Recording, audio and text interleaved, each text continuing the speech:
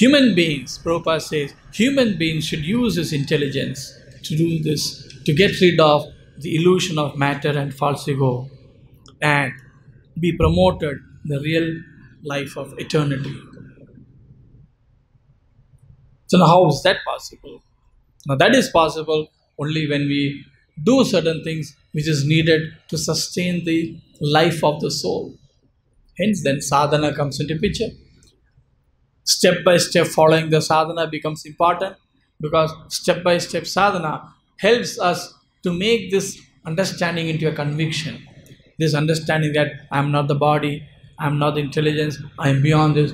Slowly, slowly that becomes. So sadhana is important, because simply by sitting in a corner, you cannot get out of this body. You need to engage this body in Krishna conscious activities.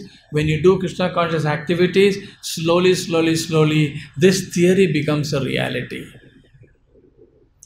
And to make this theory a reality, you will have to give up sense gratification, identifying with the body. Give up those things so you can re-establish yourself that I am not this body, I am the spirit soul. And a little bit of support Krishna gives in the form of realization, in the form of spiritual bliss, a little vision of these things. Then the soul becomes more and more convinced, yes, I am on the right path.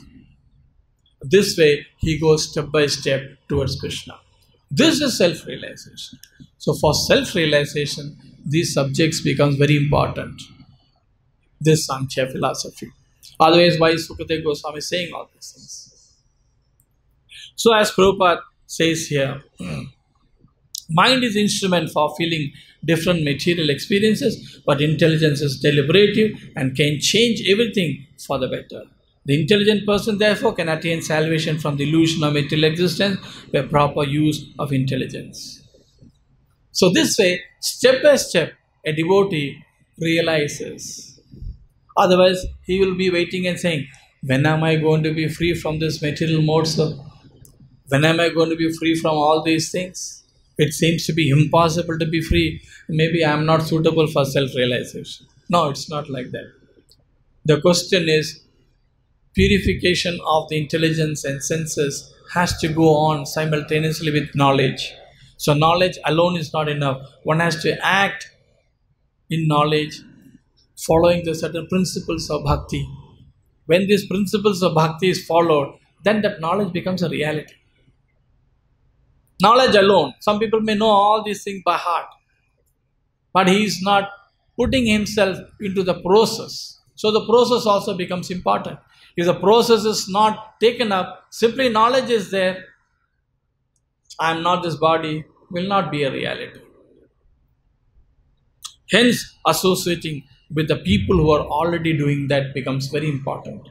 Only when you associate. Therefore, intelligent person associate with great sages and saints who are on the path of salvation. Hare Krishna. Subscribe to our channel and press the bell icon to never miss any updates.